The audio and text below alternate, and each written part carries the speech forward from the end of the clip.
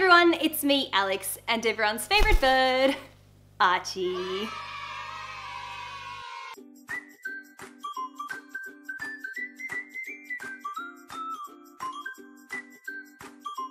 Today we're looking at the Disney Colourpop collection. Now, I only used Colourpop for the first time last week. I'll put that video up here for you guys to have a look at. Now, I spent $700 on Colourpop the first time that I ordered, and then people told me about the Disney collection. I'm not really a Disney girl myself. I mean, I did enjoy Disney when I was younger, but I'm more of a Sanrio kind of girl at the moment. But of course, because so many people were asking me to review the collection, I decided to buy it. Now, I have a little bit of a sad story because I stayed up all night. I think it was 3 AM here in Australia when the products launched.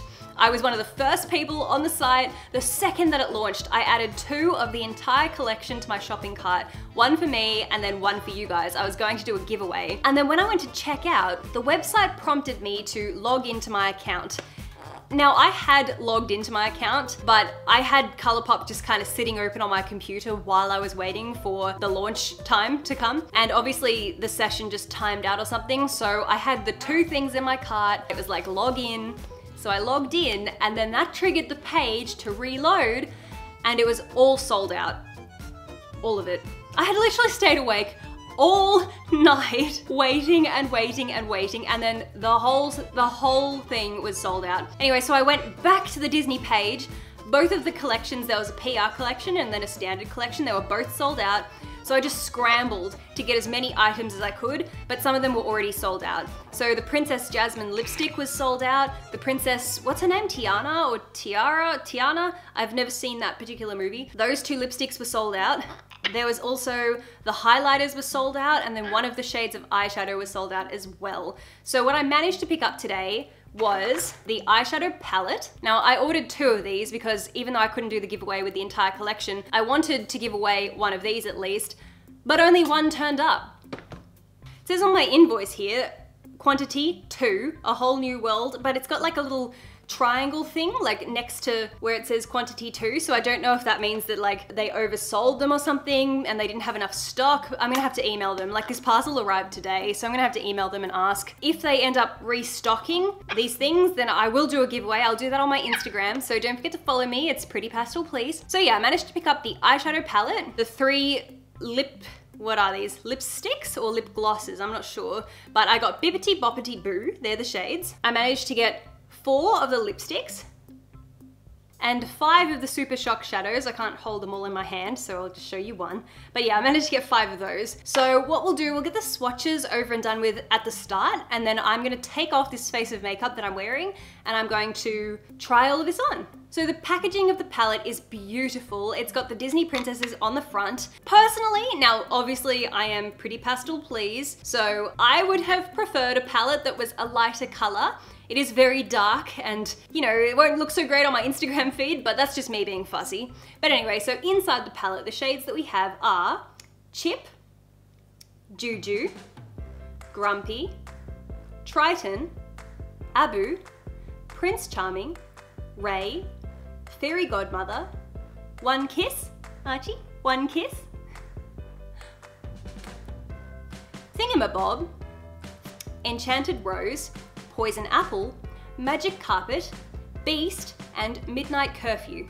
Now the lipsticks that I got are Cinderella, Belle, Arial, and Snow White. The Supershock Shadows are Heigh-Ho, Be Our Guest, Almost There, A Whole New World, and So This Is Love. Oh, also, just quickly, have a look at the packaging for the lipsticks. This packaging is so beautiful. I appreciate the amount of detail that they've put into this with the artwork. I'm gonna hoard that packaging for sure. Even this gold box that the palette came in, it's covered in all of their signatures. Hey, no, destroy, no. You are such a rat.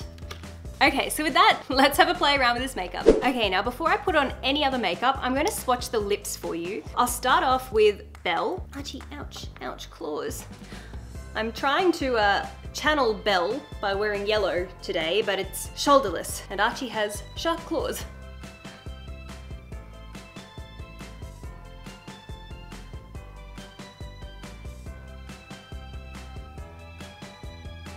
I really struggle with lipstick because my lips are uneven, and if I don't line them and even them up, it always looks really messy, so please forgive me. I hope you can just appreciate the color instead of looking at my skinny lips. That's Belle. It's a really nice, I feel like it's like a dusty rose kind of shade. I feel like it's not an everyday shade for me, for my skin tone, but this is like an evening shade for me. If I was going out for dinner and I had like a smoky eye, I think I would wear a shade like this. I wouldn't wear it every day. I do really love it. I think it's a stunning shade. Okay, next up I'm going to try Arial or Ariel. So this one looks more like a nude kind of shade. And seeing as she has red hair, hopefully this will suit me. This is lovely. I feel like I could wear this every day. I really like the formula of this. It's not very dry, like it's very sort of moist. I don't know how transfer proof it is. Probably what I would expect, hang on. Yeah, you know, blotted down a bit. I feel like that's really nice. I think I'm gonna wear this one once I finish the look with the eyes. I think I'll wear this one. The next one I'll try is Cinderella. This looks like a really nice sort of cool toned pink, almost a purplish kind of pink. I think that's beautiful. I never wear pink lipstick. As a redhead, I kind of find that cool tone lipsticks clash with my skin tone. I like to go for orangey and nude lipsticks, but this is really nice. I like this pink a lot. This is very Cinderella with this lovely, nice pink. I love it. It's so pretty. The last color is Snow White. This is a red, and this is very red, like very Snow White kind of red. I feel like they could not have nailed this color better. In the tube at least, it looks like a visual representation of Snow White from the original Disney movie. I do love a good red lipstick, but I never ever wear it anymore. Okay, there it is. Now once again, I wasn't able to get it even on my lips, but the color, that is a beautiful red. I feel like with my hair, I think this is my favorite shade, but I do still think that I'll stick with the Ariel shade for when I finish the look today. I feel like this is one of the nicest reds that I've worn in a long time. Don't you hate that? Can you sit on my shoulder? Can you be good? No, I didn't think so. Here, why don't you have an almond? Okay, just taking a very fluffy brush, I'm gonna dip into the shade Chip. Now when I swatched this shade, it didn't come up at all on my skin. So for me, I guess as a base, this is just really good for setting whatever primer that I'm using, but it's not really gonna give me any color at all. Now I'm gonna dip into the shade Grumpy just with that same brush, and I'll pack this all over the lid. Okay, now I'm just going to use kind of like a small domed brush, and I'll dip into the shade Abu, and I'm just gonna use this to darken up my crease a little bit.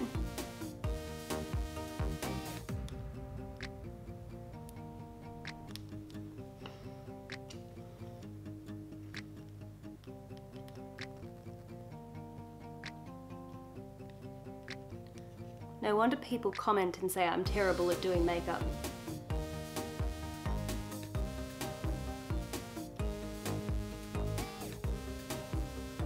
I will use a fluffy brush and just dip into that shade Chip again, and I'm just gonna try and use that to smooth out the edges here.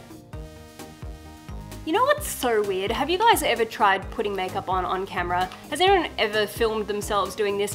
When I look in the mirror, I see something completely different to what I see on screen. It's so strange. I don't have my saturation or contrast changed or anything on camera, but I see things on the camera screen that I don't see in my own mirror. It's really weird. In my mirror, it looks blended to filth. On the screen, it kind of looks like it's dark here and not really much color up here. This is really strange. Okay, that is my base laid down. Those mattes were pretty nice. I felt like Chip and Grumpy weren't particularly pigmented, but Abu was very nice. They did blend together fairly easily. After swatching, the shades that I was most interested in was Prince Charming, One Kiss, Thingamabob, and Enchanted Rose.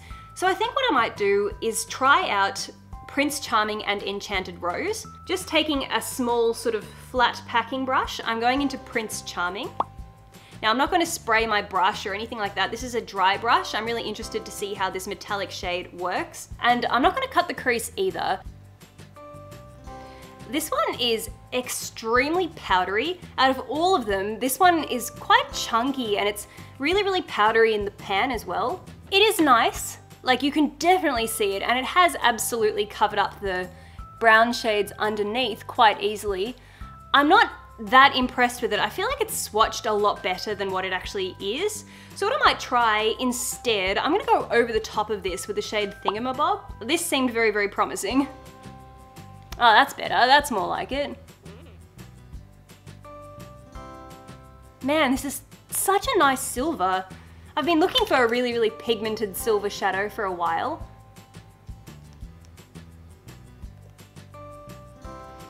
Okay, now I'm gonna take the shade Enchanted Rose. Oh, this is so pretty. Hello, friend. You right there? I'm loving the fact that I don't need to spritz the brush at all to get this excellent color payoff. And it's funny, if you guys saw my Jaclyn Hill review where I reviewed the Vault collection, I had to douse those brushes in Fix Plus to get any result whatsoever from those warm metallic shades. This is a completely dry brush. I'm just tapping into it lightly and I'm getting this wonderful payoff, so I'm really happy with this.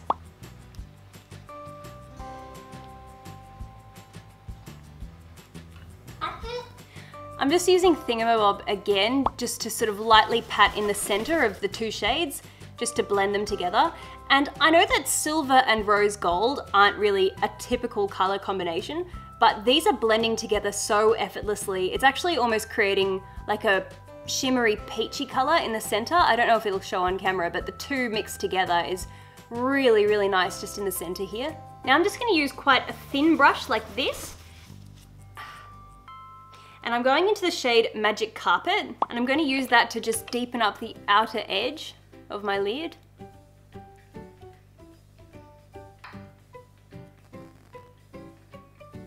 I just can't believe how easily these shades are blending out. I don't know whether or not it's the brushes that I'm using. These are $1 brushes from AliExpress, so I don't know whether it's the brushes or if it's just the fact that Colourpop shadows are so incredibly easy to work with. Okay, on the camera screen, I can see they kind of need a little bit more work, but they are beautiful. I love all of them. Okay, now I'm just gonna use a flat brush like this, and I'm gonna take the shade Abu and put that on my lower lash line.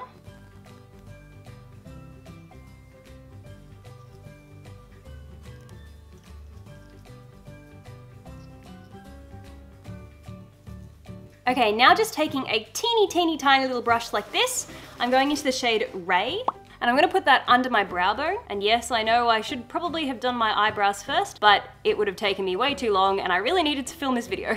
And I think I'll put that on my inner corner as well. And just because I want to see what it looks like as a highlight, I'm going into Prince Charming, and I'm just putting that over the top. What do you think, Archie? Do you reckon that's done? Is that done?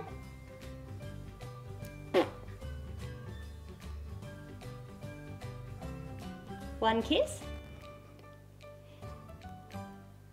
Okay, I think that's everything I'm gonna try from the palette, but I might actually try some of these Supershock shadows. I wanna give this shade Heigh-Ho a try. I've since been made aware since my first Colourpop video that I should be using these with my fingers and not with a brush.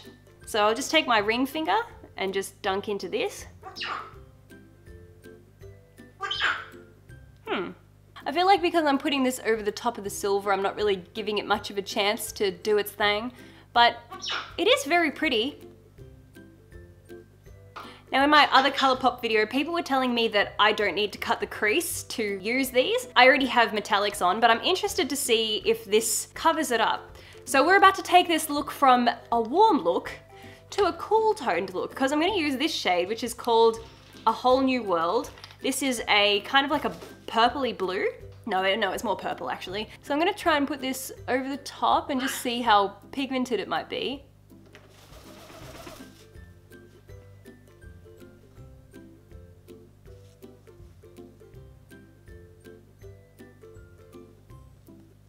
You know what I find crazy? This just basically erases anything underneath. And now let's go completely wild and use this shade Almost There, because this one impressed me when I swatched it. It impressed me a lot. I'm just gonna put this straight over the top of the purple.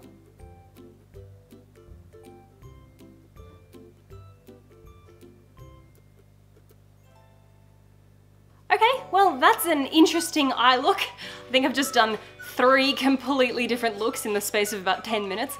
But what I'm gonna do is just try and sort of tweak this up a little bit. I'm just gonna take some blending brushes, clean up the edges. I'm just gonna wipe away the excess that's fallen down here. I will put on some liner and lashes and all that good stuff, and I'll be back to give you my final thoughts. Okay guys, we are back now with lashes and liner. So I feel like this really pulled the look together. If you're crappy at doing makeup like me, just learn how to apply false lashes and you'll be fine. So I'm just gonna put on some lipstick. Now I am thinking that I'm gonna use the shade Arial, or Ariel, whatever the shade name is. So here we go. Okay, that's that, and I think I'll put some gloss over the top, and I'm really interested in this shade Bibbidi, so I just want to see what this looks like over the top of this lipstick. This is just a shimmery, sort of champagne-y kind of clear gloss. Yeah, it's completely translucent. There's just a little bit of shimmer there, but nothing to really rave about as far as I'm concerned. Forgot my nose piercing. There we go, that's the finished look. So in keeping with the Colourpop theme, I have the Colourpop Auburn Eyebrow Dip Brow Pomade thing. I have the Colourpop No Filter Foundation in the shade Fair 35, a Colourpop contour shade that I don't know the name of and I can't get it out of there because of my acrylic nails, so you'll have to go watch my other Colourpop video to see what that shade is. I have the blush Holiday, and I have the highlight Wisp. So my final thoughts. The lipsticks, they are beautiful, all of them, all 4 that I have, and I believe that the other 2 shades are stunning as well. The lip glosses, I personally wouldn't write home about any of them. I don't think that you really need them unless you're a Disney enthusiast and you just want to collect the entire collection. Mate, what are you doing? Come here. The eyeshadow palette, regardless of whether or not you like Disney, I would 110% recommend that you buy that if you can get your hands on it. I'm not sure if it's in stock at the moment or what, but I adore that eyeshadow palette. I have a couple of Colourpop eyeshadow palettes now, and I've been head over heels in love with all of them. I know at the moment you can't really see the look from the palette because I covered everything up in the Supershock Shadows. Hopefully you could tell from the application process. If a rookie like me can blend it out like that, I'm sure anyone can. The Supershock Shadows, I don't think you necessarily need all of them.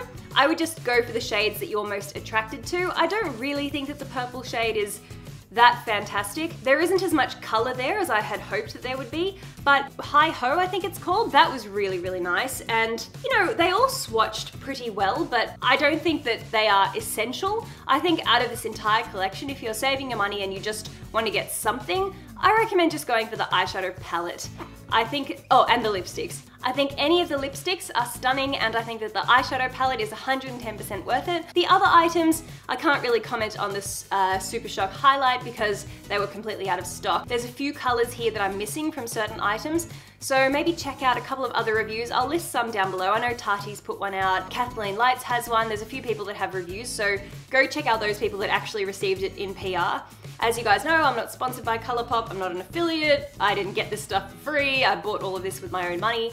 I think that I got all of this for less than $100. You know what, like, I think that that's worth it because Colourpop products are nice quality, cruelty-free. Last time in my last Colourpop video, I said something like I thought that they were vegan, but they're not vegan, not all of them are vegan, but they are cruelty-free. Like I said, if a rookie at makeup like me can achieve a look like this, I think anyone can. So if you enjoyed this video, don't forget to give us a thumbs up. I really appreciate it if you can like the video to let me know that I'm doing okay with my makeup. I'm practicing every day because I want to get better for you guys. You know, I'm giving it my all, so if you ever have any tips, tricks, or advice, let me know down below. All the advice on my last Colourpop video was so incredibly helpful. I cannot thank you guys enough. People spent so much time leaving really long comments with such fantastic advice, helping me with my brows and helping me with my foundation and my blending and things like that. I really appreciate it, so never hesitate. If you have anything that you want to say, leave it down below. I love reading the comments. So with that, don't forget to subscribe. Follow me on Instagram, it's Pretty Pastel Please, Twitter, Pretty Pastel PLS. So with that, thank you guys so much for watching, and we'll see you next time. Mwah!